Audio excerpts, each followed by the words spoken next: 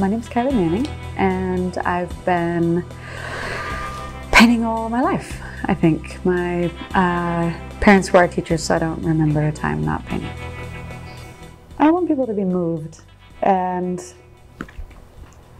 other than that, I don't want to give a really specific intention for any pieces. One of my favorite mentors used to always say, what is personal is universal. And so if you can, a lot of the stuff that I try to do is about capturing a specific time of day when the light was just so at dawn or dusk, so that people remember a time when they were in a space like that.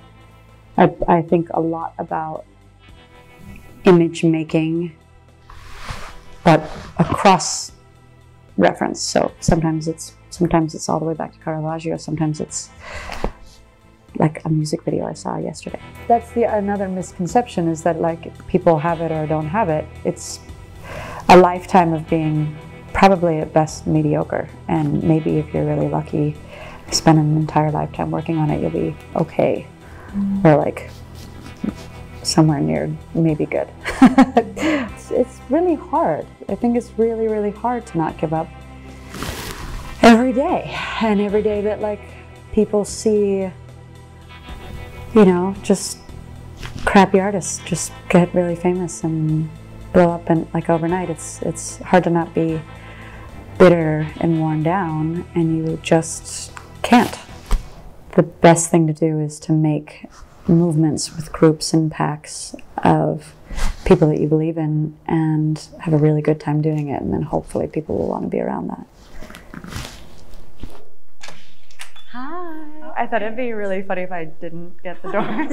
I was like, just hold it.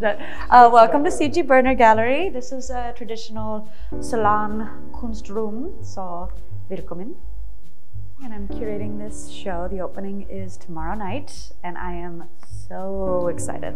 Despite the fact that most females' installations for an exhibition are so much less expensive, there's still all of this fear and description around how it's almost never a good investment. This is J. Miriam. She's one of my favorite painters. This is an extraordinary piece. She was talking about the idea when you have a party and you invite people, let's say it starts at 8 and then like 8:15 there's still like one person there.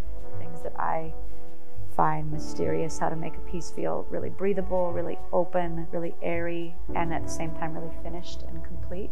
For me, a big chunk of the discussion is not doing a show about women, for women. Like, we already give a shit and we already know what's going on, but to have a show that's curated, that has tons of really famous male artists in it who are also real advocates of having a show that has queer artists, having a show that has minority artists, having a show that has female artists. And I mean, they're smart enough to be embarrassed to be in group shows that are old white men now. Matthew Miller is one of my favorite painters. We went to grad school together, and these are hundreds and hundreds of thin, perfected, glazed layers. So this is a very traditional way of oil painting that creates these figures that really glow. If there's only a specific lens of what's valuable,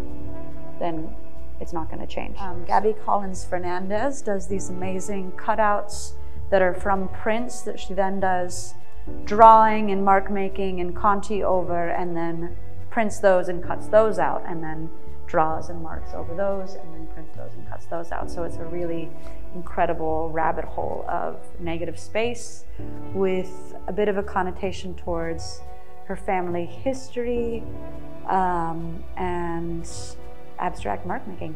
Yeah, she's amazing.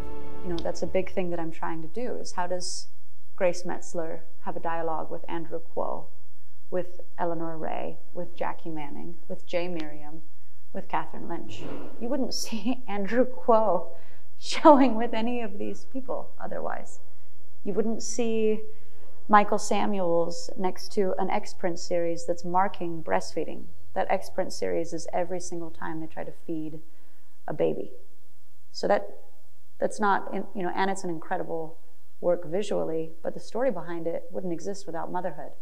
And you wouldn't see that in a British museum, you know, with having artists that go by they is this incredible progress towards eliminating what I think is the detriment of like the art's eye. You know, if we can fast forward to a time where he and she is dead, then art would really have a chance. Thanks for watching our video. If you liked it, make sure to hit the like button below and subscribe to our channel for more similar content. If you'd like to continue the discussion on women in the fine arts world, leave a comment below. Thanks.